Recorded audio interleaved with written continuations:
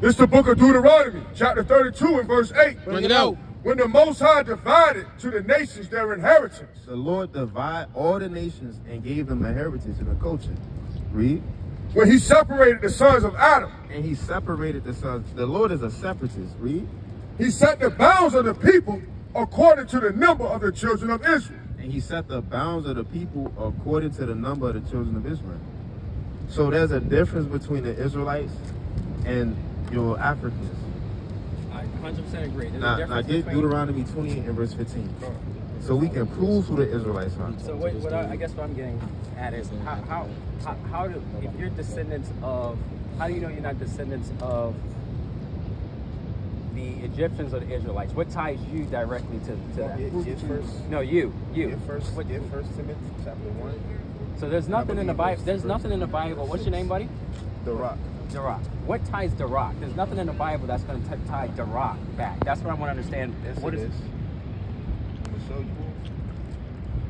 What's that? Is it 2 Timothy or 1 Timothy? There is a bridge about the endless genealogies. 1 Timothy 1 and verse 6, I believe, and 2 Timothy. Having served and turned aside from vain jangling, teaches the law and story. It must be on 2 Timothy. 1 Timothy 1 and 4. 1 Timothy 1 and 4. This is 1 Timothy chapter 1 and verse 4. Bring it out. Neither give heed to fables in endless genealogies, Right. which minister questions rather than godly edifying, which is in faith, so do. Which is in what? Which is in faith, so do. Now get Romans 10:17. According to my faith, I so heartily believe that I come from the children of Israel. I don't give heed to endless genealogies. I don't date back to who my greatest of great grandfathers were. So you said a key word that I like there, faith. So, This entire Bible is about faith. Absolutely. Now read that. Romans 10 and 17. Bring it out. So that faith cometh by hearing, Faith cometh by hearing. and hearing by the word of God. So when I hear the word of God, when the Lord says that the children of Israel were going to slavery by ships, my faith should let me know that, wait a minute, they're my people. You see what I'm saying? Okay, That's how I make that correlation. okay, so faith, got it. So that's an appropriate answer. So by faith, you're saying I'm now part of this sect of No, I am a part of that. Absolutely. By Because the faith. word of God is, So is can where you your continue? faith comes Can you from. continue reading that same scripture? Continue reading that same scripture. 17 Yeah, chapter? yeah, absolutely. 10 chapter? 10th chapter, 17 That's verse. Let's keep going. All right. Verse 18. But I say, have they not heard? Yes, verily their sound went into all the earth, and their words unto the ends of the world. But I say, did not Israel know? First, Moses said, I will provoke you to jealousy by them that are not a people. It's like that are no people. And by a foolish nation I will anger you. But Uzziah is very bold, and saith, I was found of them, and that sought me not. I was made manifest unto them that asked not after me. But to Israel he saith, all day long I have stretched forth my hands unto a disobedient and gainsaying people. Can you go back to, I think it was verse 18. I believe it was 18. Verse 18, Romans chapter 10 and 18. I believe so. Read it for him. It says, but I say, have ye not heard? Yes, verily their sound went unto all the earth, and their words unto the ends of the world. So right there. What I'm sorry? Make your point. Yeah, I'm going to. So what does that scripture mean right there? I believe what you mentioned, faith, is what I want to tie this whole thing to. You use faith to say that you're part of the Israelites, God. But what was the entire purpose of what God was doing with Israel? What was the entire purpose of the Old Testament? To bring us to what? What you mean?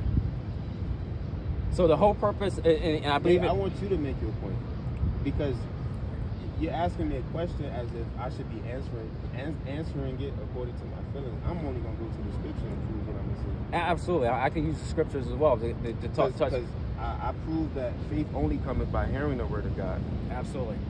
See what I'm saying? Absolutely. So whatever the Lord says is where I'm going to obtain my faith. Absolutely. And he's tying it back to the rest of the Word of God. Absolutely. I'm tying that same thing back. So what's the whole purpose of, do you believe in a heaven and a hell? Do you believe as the Israelites, do you believe that you have just a natural right because you have faith as an Israelite, that you're going to have eternity with God? Or what is the end of all of this that we're living? I believe, according to thus saith the Lord, that the Israelites will be disconnected from their heritage and nationality, and in these last days, having the Lord prepared such a beautiful masterpiece, it would allow us to be brought back to our heritage and nationality, and we will remember who we are, so that the elect could be sealed and we could return home, and all nations would be in servitude to the Israelites. That's what the Bible teaches. Absolutely. I completely agree with that. Completely agree. So with the part that we're missing now, What are we missing? there's a part that we're missing that allows, so you're Israelites. There are also Gentiles. So if I'm saying that I'm not an Israelite, do you believe that there are Gentile nations as well? Now you have to understand our sentiment. There are two different types of Gentiles. Okay. Can we prove that? Oh, just go ahead. I believe you. I believe you with the word. What are the two types of Gentiles? I feel like I know where you're going with this. Now, if you study the scriptures, you will understand that Israelites could be considered Gentiles. And you see it today. We calling ourselves African Americans, and we idolize our life, our morality, based upon how these other nations conduct themselves. Get 1 Corinthians. Let me prove that. Get 1 Corinthians 12 and verse 2. And a lot of our brothers like to teach that, and I'm pretty sure this is where you're going with this. All nations can be saved according to what Paul was teaching and according to the sacrifice of Christ. Now, you have to understand that the Bible teaches that there are two different types of Gentiles. And the Gentiles Paul was teaching and were referring to were Israelites, having been discontinued from the commonwealth of Christ. Read that. 1 Corinthians chapter 12 and verse 1. Bring it out. Now, verse 2. Ye know that you were Gentiles. Ye know that ye were, read that again. Ye know that ye were Gentiles. And what made us Gentiles? Carried away unto these dumb idols. Now, it's impossible for a natural-born Gentile to no longer be a Gentile. What made the Israelites Gentiles were idolatry and the Hellenistic culture. You taking on the customs of other Gentile nations. So you're saying the church of that was first Corinthians. So that's the church of Corinth. The church of Corinth are Israelites. Right. So the church of Corinth, from that standpoint, had different backgrounds of people, because that was even why Paul dealt with the entire chapter from that standpoint. So I think where I'm trying to go back to, because I want to understand. I think there's a fundamental thing I want to understand where we're at. And I heard you say it for the first time. You said Christ. What do you believe the purpose of Christ is for Israelites and for Israelites and for Gentiles? What is the purpose of Christ? I'm gonna prove it.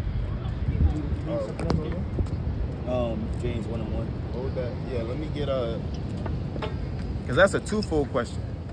Acts 5:30, and let me get John chapter 11 and verse 49. John 11, 48. John 11, 48. Read that though. James 1 and verse 1. James 1 and verse 1. Bring it out. James, a servant of God and of the Lord Jesus Christ. James is writing a letter, right? Yes. See what he says? To the 12 tribes To the 12 tribes which are scattered abroad. which are scattered abroad. What that mean? Hey, brother. You will have Israelites scattered abroad. It was already prophesied that you have Israelites in all nations. And it goes back to my more primitive point. When you take a nation in captivity, or having that the Israelites have to serve these other nations, it teaches them a lot of wickedness. That's right. It discontinues you from your heritage and nationality. Now read, you got that? Read that. It's the book of Acts, chapter 5 and verse 30. He asked us how we feel about Christ. The God of our fathers, and what Christ came to do. Read that. the God of our fathers, raised up Jesus, whom ye slew and hang on a tree. Him have God exalted with the right. God has exalted Christ. Him have God exalted with his right hand. To be what? To be a prince and a savior. And a savior. For to give repentance to Israel. To everybody. To Israel. Now, And that's- forgiveness of sin. Now that's Acts. That's Peter saying that. Now read that. The book of John, chapter 11, verse number 48. Bring it out. If we let him thus alone, all men will believe on him. Right. And the Romans shall come and take away both our place and nation. Now these are the Pharisees. They're coming together and they're trying to consult on how they're going to destroy Christ because they don't want these Romans, these Edomites, taking their land and their rulership and their authority. Now continue to read. That's the context. And one of them, named Caiaphas. Caiaphas, Salaki, Caiaphas, the high priest, being the high priest that same year, right? said unto them, ye know nothing at all. Now he letting them know y'all don't know nothing. Y'all trying to kill this man. Evidently y'all ain't been reading the Old Testament. Read. Nor consider that it is expedient for us that one man should die for the people, and that the whole nation perish not. That the whole nation perish not. Absolutely. So you're dealing a lot with the Israelites. Got it. Hold on. Hang tight. I got 30 seconds before I gotta go.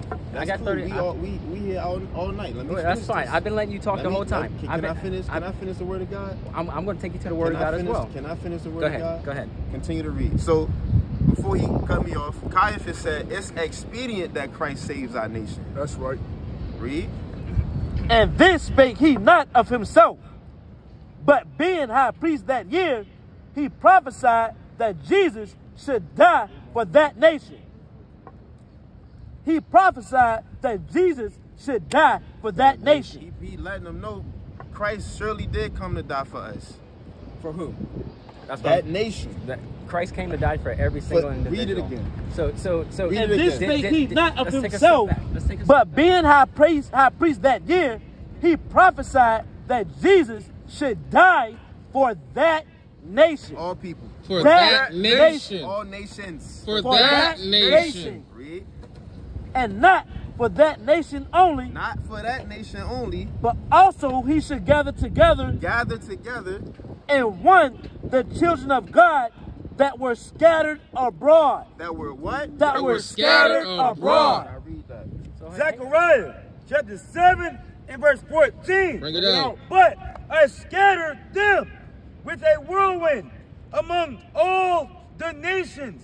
He scattered us among what? Among all the nations. And Caiaphas being the high priest, I would like to hope he knows something.